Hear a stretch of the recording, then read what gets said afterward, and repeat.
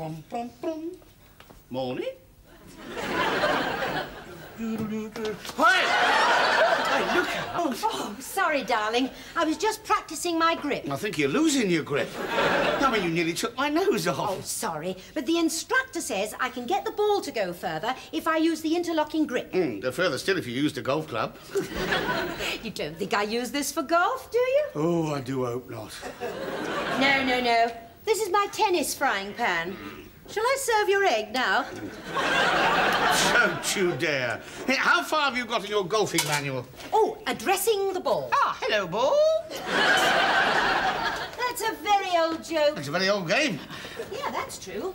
The book says it all started with the Picts knocking the heads of their conquered foes about the battlefield. Hence the expression, I'll give you a head start. A head start. Oh. Since you're in such a good mood this morning, you won't mind if I play another round with Beatty? Well, that's the third game this week. Well, I want you to be proud of me at Sir Dennis's golfing weekend. Well, I knew he got golf fever. I didn't know you caught it. I used to play it a lot with Daddy when I was at school, and you know how old passions often return in later years. I only had one passion when I was at school. She emigrated to Australia. Her name was Doris Pitt. Doris Pitt? Yeah, Doris Pitt. I told you about her. Big girl she was, big girl. She wouldn't let me kiss her. What? In fact, she'd hardly let me touch her. There was only one thing she allowed. She wasn't the one who had the thing about puff pastry. No, no, no. That was Violet Bletchley. Oh, yes, I remember. Vol au vent Violet. That was the one. No, the only thing that Doris Pitt would let me do was nibble her ear. I think this bacon put me in mind of her. And you were satisfied with that? Well, actually, I mean, she wouldn't let me try anything else. Big girl she was, big girl. Mind you, ear nibbling in the bicycle shed can be a very erotic experience for a 9-year-old. Well, yes, I suppose it must be. I remember once, I was so engrossed, I was so carried away, and she stood up suddenly, and I hung there like a great big earring. Oh, Terry, how much of this is true? Well, I mean, the bacon did remind me of her. Must be the crackling. Oh, good. Oh, that'll be Beatty. We're going to drive to the golf course. That's a long drive. What? You'll need an 8-iron to get over the houses. 8-iron to get over... I don't know. Hello, June. Don't shut the door. Beatty's just coming. Come on, Beatty. Oh, mind that paintwork, for pity's sake. Hello, June. Beatty, you might have given her a hand, Malcolm. I had my briefcase to carry. It's all right, June. Don't forget Malcolm had a little murmur last year. Yeah, I remember what it murmured, too. Lazy bounder. I hate to rush you, Terry, but we do have a 9:30 meeting with Sir Dennis. Crumbs, I'd forgotten.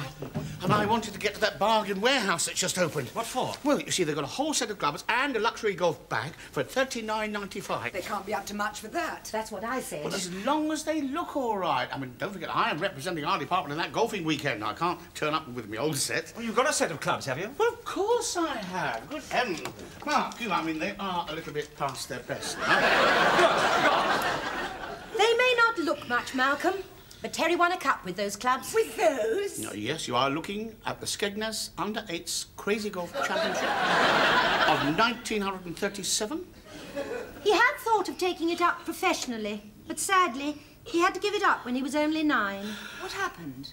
I lost my ball. Damnation. In! The 9:30 meeting, Sir Dennis? Oh, yes, come in, Medford. Right.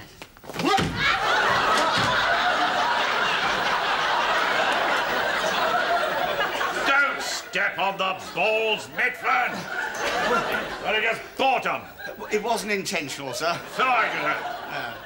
Any idea how much these damn things cost? No, sir. Neither have I. I sent Miss Fennell out to get them. New, improved shape. Can you see it? Oh, I certainly can, sir. Yes, it's, round. Well, of course it's round. It's a damn ball, isn't it? What do you expect it to be, square? What do we mean to say, sir? Is it, it's more round? How can it be more round? Thing's either round or it isn't round. And if it's round, it can't be rounder. And if it isn't round, it isn't a damn ball at all, is it? No, sir. No, sir. The secret is in these dimples. They're in a different place from usual. Oh, yes, of course. Like the song. What song? On the baby's knuckle, all the baby's there with the baby's dimple. It's a very old song. And they are usually found under the safety bin, as it turns out. What are? The dimples. What, the golf ball's dimples? No, sir, the baby's dimples. What baby? Well, the baby with the dimples. Medford, we are talking about balls. Well, I'm talking about balls, sir. You see, the new arrangement of these dimples is supposed to improve its aerodynamic accuracy. Oh, does it, sir? Does it help? No, of course not. I've been trying to get one of these little white swine into that glass for over an hour now. So the fault must either be with the balls or these putters. Miss Fennell, I've got another putter here at NBG. In! Final numbers for the golf weekend, Sir Dennis. Well, put them on my desk. Oh, yes. Now, sit down, the two of you. These are the last half dozen, Sir Dennis. Oh, yeah? Oh.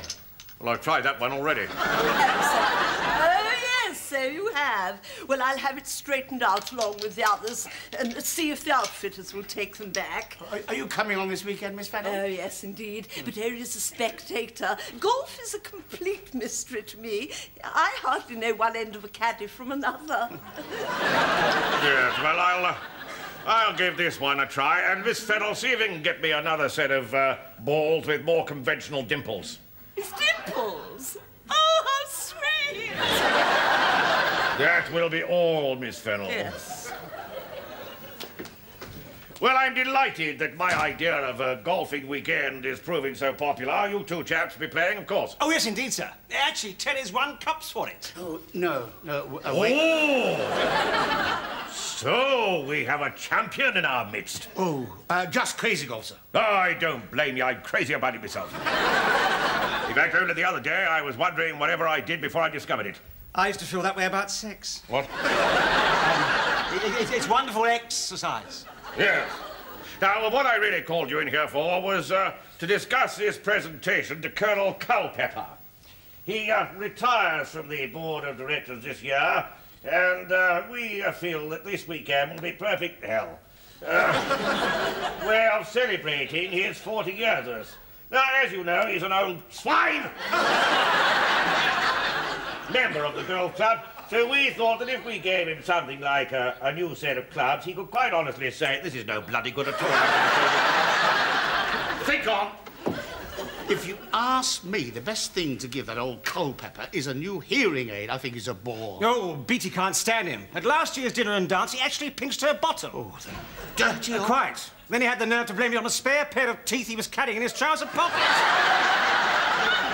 Which was quite untrue, as I later found out. How? No teeth marks. The important thing about this retirement is it creates a vacancy on the board, which I mean to fill. So this weekend, I'm going to challenge Sir Dennis to a game of golf. And when he's in a good mood, after having beaten me rotten, I shall put my case for a junior directorship. But, I mean, supposing you beat him? But of course I won't beat him. But, I mean, he's hopeless. I mean, he was blaming the putters and the balls. There was nothing wrong with any of them. What did you say? Me, sir?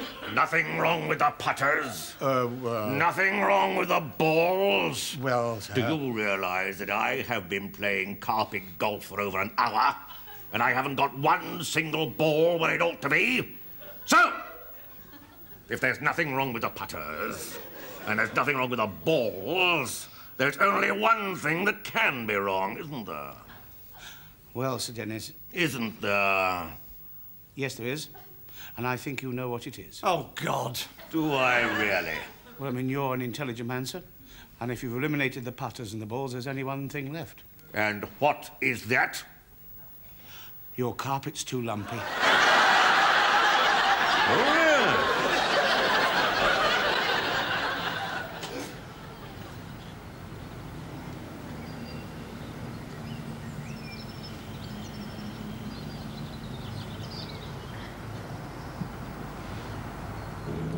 yes. Isn't this beautiful? Sir Dennis may be a crackpot, but this weekend is a cracking idea.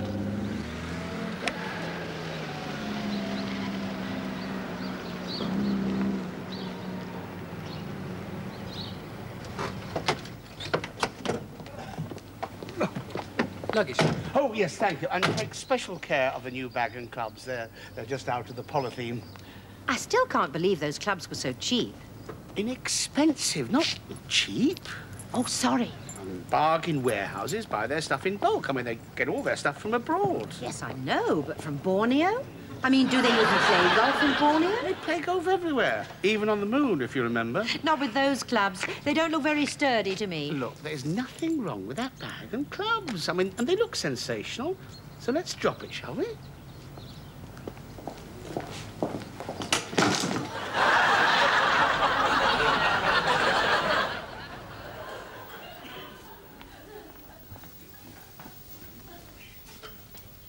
Did you put us down for a round on the Northbrook course?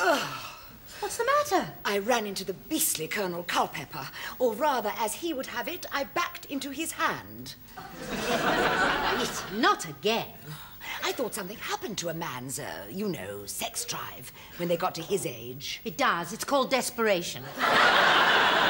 If it was only straws he clutched at, I wouldn't mind. It is ridiculous to think he's the guest of honour. I mean, he just hasn't any. Do you know, last night at dinner, he kept leaning forward so that I could speak into his ear. So he could hear better? No, so that he could look down the front of my dress. Ugh, shudders. Well, Terry sorted him out. He started flicking his peas at the Colonel's deaf aid. Poor old boy, he couldn't understand why it kept popping. I just thought I'd warn you. Sir Dennis has booked Sunnybrook course for 11:45, and he's heading this way looking for someone to play with. Poor Sir Dennis. Nobody wants to play with him. He'll have to take his toys home. Well, is it any wonder, Miss Fennel? If you win, he's in a filthy temper. And if you lose, he thinks you're not trying. Has Terry played him yet? Terry spent most of the weekend in our room hiding from Sir Dennis. Whatever for? Well, Malcolm has convinced Sir Dennis that Terry's a golfing champion, and every time he sees him, he challenges him to a game. Well, I must say, whenever your husband does emerge, he looks every inch a champion. Oh! Safe. Safe to play through.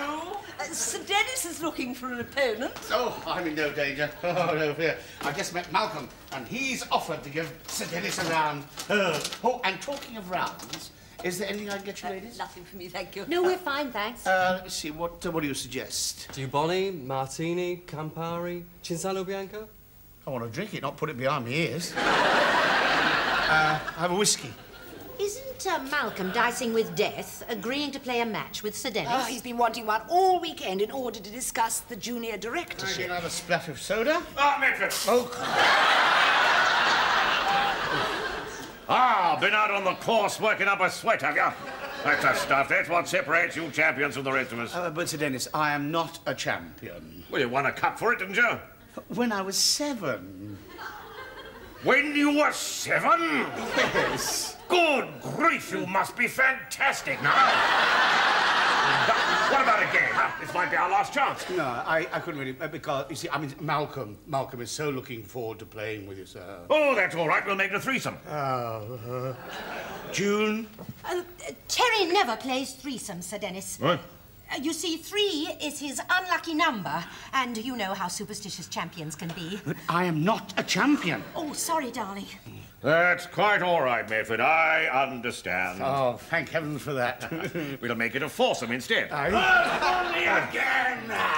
You lovely lady! Oh, the very man, Colonel Culpepper. That's your outdoor togs on I see! Colonel? Planning to get the sun into your rosy cheeks, eh? Culpepper! We're going to play a round, Colonel. Play around? Colonel Culpepper! If you want to play around, I'm your man. You feel like a drink, Colonel? A large much whiskey, eh? And while you're at it, fill up the flask. Oh, I say, I didn't intend that you should... Damn generous of you to put it on your billiards. This damn thing's been playing me up all weekend.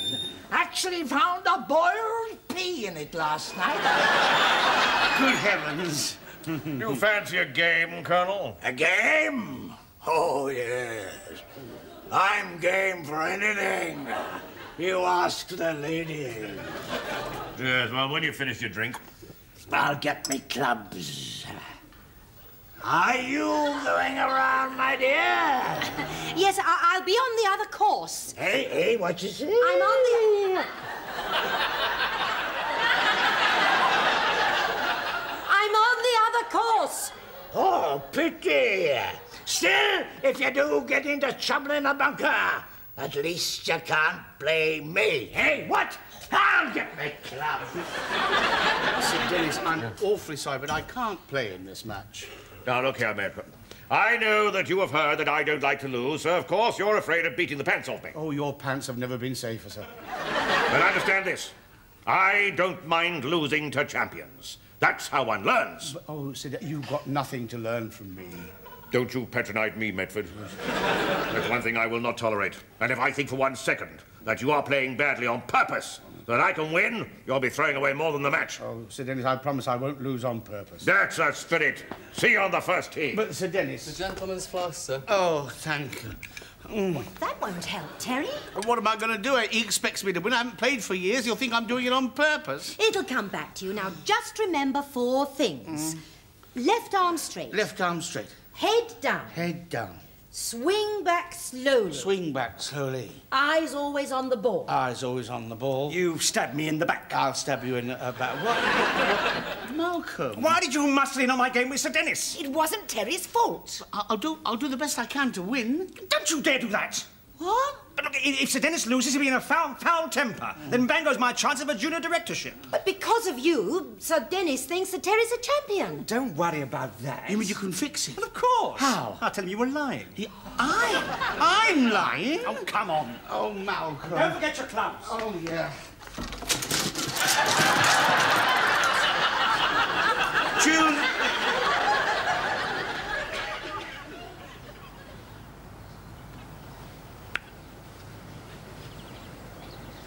Slow, head, eyes down, left arm always on the ball. One thing I do insist on is complete and utter silence on the tee. This is a very difficult course. Very difficult.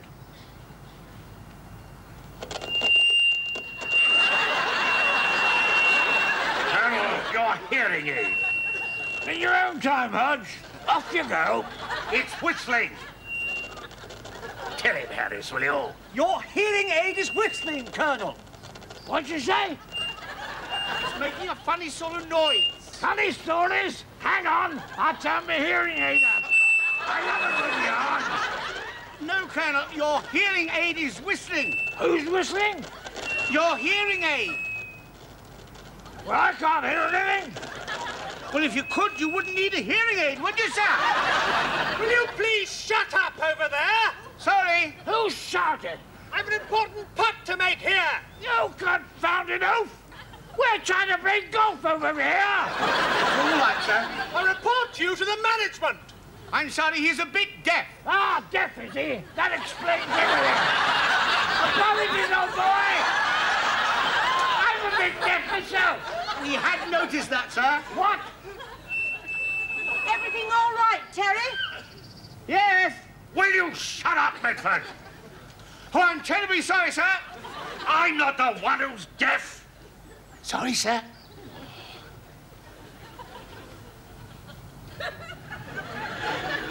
Wasn't that your wife, Medford? Yes, I suppose it was, really. Colonel, I am trying to play my first shot. Get on with it, then. I'm not stopping you.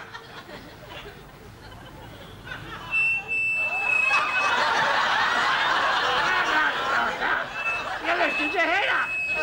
Your turn, Medford. I don't think think I'm going to be able to concentrate on this game. If I only knew how Terry was getting on. Our 8th hole and their 9th run parallel, so we might meet up then.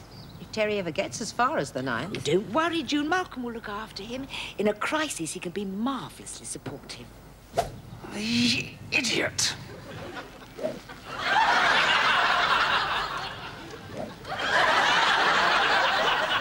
Hit the ball, for pity's sake. Crikey, you're right, Sir Dennis. This is a very difficult course. New clubs, he hasn't broken them in yet. Please let me hit it just once. Left arm straight.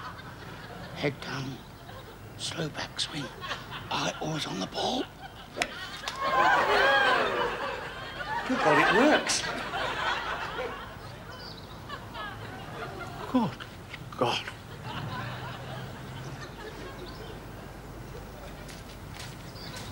Did you have to hit it quite so hard?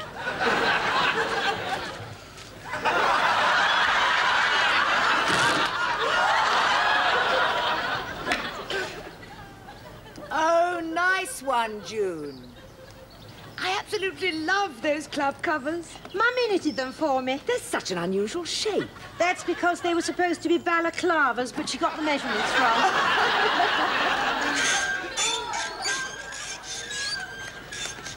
Bedford! For the last time, no noise and no unnecessary movement on the golf course. Sorry, Sir Dennis.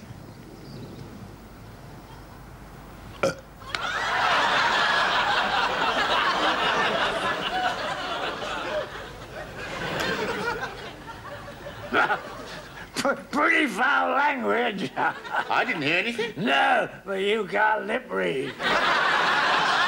First opportunity, think of a good excuse for getting out of this game. Such as what? Well, break a leg. Go break your own leg. Well, sprain some minor part of your body. My body doesn't contain any minor parts. They're all major. I shall not forget this betrayal, Terry. Betrayal? Bedford, will you concentrate on the game? Now look what you've done. How can anybody play a decent game of golf if they're continually nattering? So I told him I just wouldn't stand for it. I said it was all right in the old days, but not now. Nice one, June. Yes, I do find I'm more accurate since I've been using the overlapping grip. Oh, I couldn't get along with it at all. Made me feel quite claustrophobic. Well, the main thing is to be comfortable. I mean, let's face it. If you're not comfortable, you're not enjoying yourself. And if you're not enjoying yourself, what is the point of playing? Absolutely. After all, it's only a game.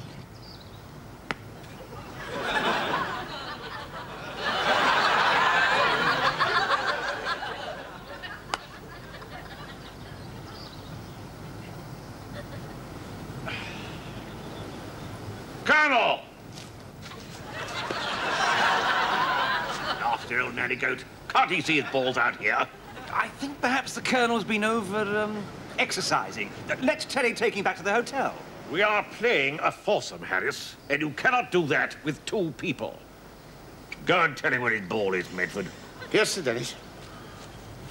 Colonel, What do you say? your ball's over here, sir. What? Your ball's over near the fairway. I know where my ball is. Well, what are you looking for? Me clubs.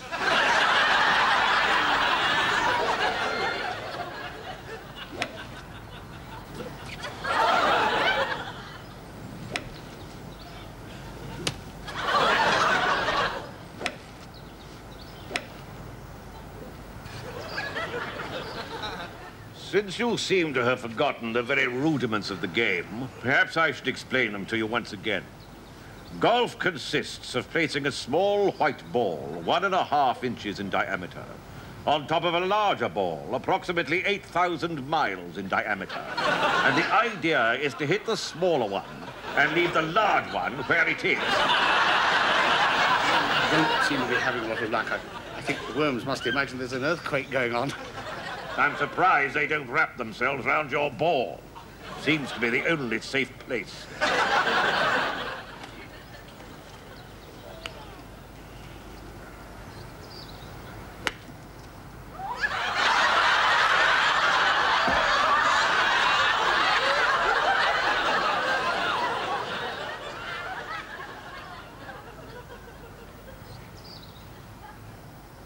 Medford!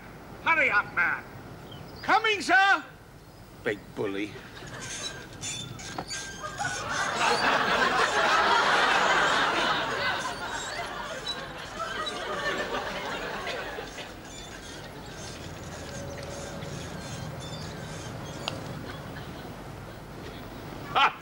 Oh, bad luck, Harry. Right, your turn, partner. Colonel, it's your putt. You're right. It's my putt.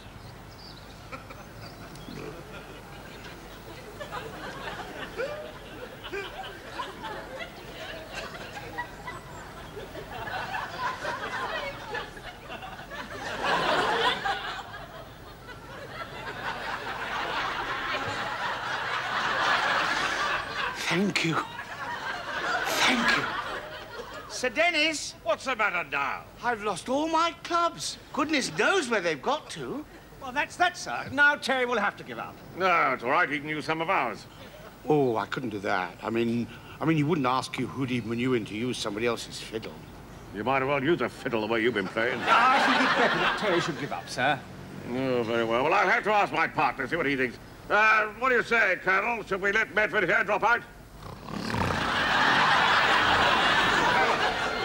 Oh, my God. Looks like he's beat me to it. So I brought cold paper back here and left Malcolm to work on his promotion with Sir Dennis. Well, I shouldn't worry too much, Mr. Medford. Mr. Harris would never have got the vacancy anyway. The Colonel retired, only on the understanding that his son should take his place. He's got a son? Oh, yes, yes. Not quite so deaf, but just as outrageous. Oh, Malcolm, how'd it go? We lost. Well, that's what you wanted, isn't it? I don't want to talk about it. A large brandy, please. Congratulations, Sir Dennis. What do you mean? What are you talking about? We lost, didn't we? Well, Malcolm said that we lost. No, not you and him. Him and me. Well, in that case, who won? We did. What? We met up at the 9th and Sir Dennis asked us to make up a foursome. Boys against girls? And the girls won. Might I have a word with my little winner in private? I'm sorry, Malcolm, but you were rotten. That doesn't help. Miss Fennel, come here. I want you to collect up all my golfing equipment and give it to your favourite charity. Oh, that's Save the Whale. But I don't think they play golf. No, and after this weekend, neither do I. Sorry, darling. Did you beat them by a lot? Every hole. In other words, you thrashed them. Just a bit. You made my boss and my governor, you made them look like a pair of pathetic twits. Is that right? Well, I'm sorry. Do you know something? What? I love you. What? Well, I mean, they made me suffer agonies out there, and you and Beatty came along like the Lone Ranger and Tonto and gave him a bullet. You mean you're not angry? I'm delighted. I'll tell you what, as soon as we get back, I am going to buy you a new set of clubs. Oh, we can't afford it. Oh, yes, we can. There's this bargain warehouse I found. It's just open. There's this.